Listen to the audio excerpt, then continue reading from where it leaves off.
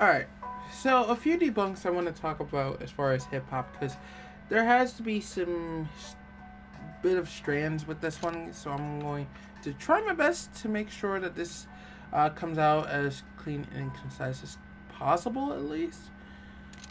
Please keep in mind that I'm not exactly good at this, so don't expect too much from me. Now, although I will say that there will be some changes to the hip-hop agenda, because due to the new paths of every single new rapper that comes out, this path will have to be a bit different, because there's going to be a lot of changes.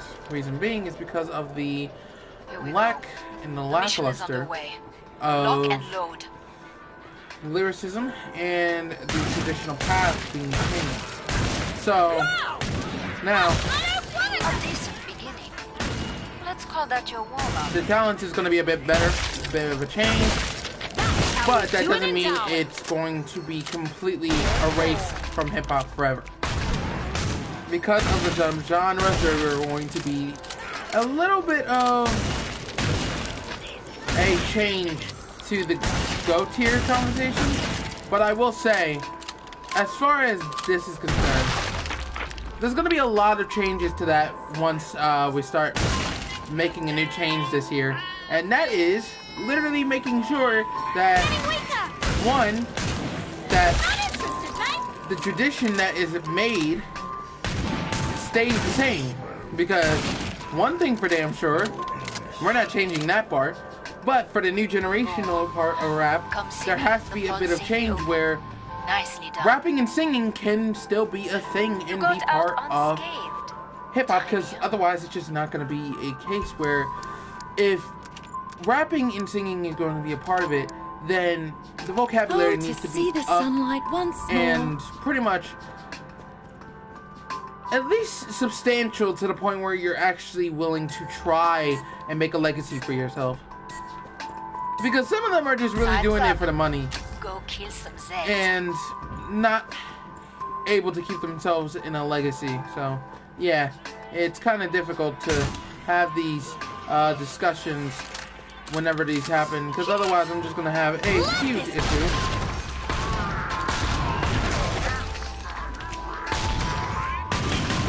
Who is this mysterious marksman?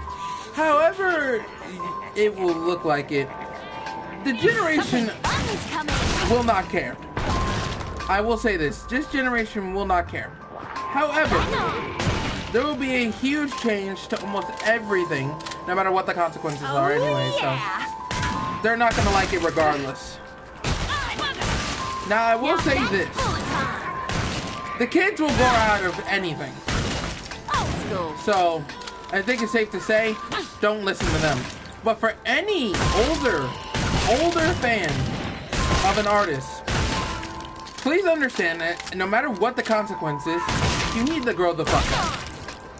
And the reason I say this is because this has been consistent with y'all, where you're having constant debates about the fact that one is better than the other, and they don't show any talent. So as a result, I am saying this right here, right now.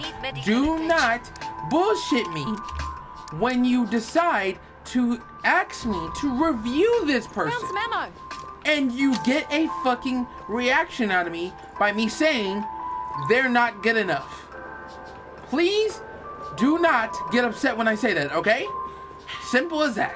That's all I'm asking, okay? Final choices, people. Enemies so, on I think that kind of sums up some of the debunks, but there's one more debunk I want to also mention as well, is that if you're going to literally try to make sure that the hip-hop category stays, there needs to be a change where if you're going to separate every single category, there has to be at least a category where traditional hip-hop has to be substantial. And what I mean by traditional hip-hop, I mean by, oh yeah, making a legacy for yourself, proving yourself that you're actually better. There will be some debunks this year that kind of reflects on how hip-hop acts to a certain degree, especially with the new generation coming in and evolutionizing their opinions on what hip-hop is trying to portray, and that's going to be new for everything. Now, I will say there will be some changes here and there that will probably like be substantial to the others. However, I will say this right now, and I'll say this right here to the last stand. If anyone tries to like disagree on that, I have no problem with you disagreeing. Go ahead. But if you give me a dumb reason on why hip-hop should literally have some of these debunks, you and I are having a serious discussion. To a certain degree. I wouldn't say it's a bad one, though. I'm still kind of questioning that part a little bit. Still not understanding that. Because there are some changes that can be made, but still. If you're just going to sit there and assume that something like that is just bound to happen, I highly doubt that when you're doing so much in the hip-hop industry that you're going to literally assume that, oh, just because of a big status, they're going to, like, be the best comedian. I feel like that became officially not really the best case at this point. The reason I say that is because nowadays, I feel like if you're going to make that assumption, that type of debunk needs to change. That's just me, though. I feel like if you're going to have a discussion like that, obviously some debunks need to change. So I'll say this with a grain of salt. We're almost out of time. Make your choices. I honestly think, in my opinion, there's going to be changes to the hip-hop media. However, there has to be a change within Hell yeah.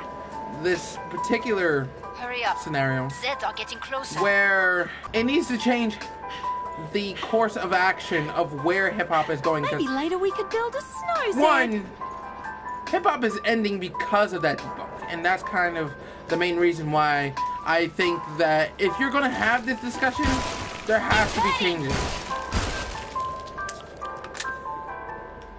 Always remember that there will be changes.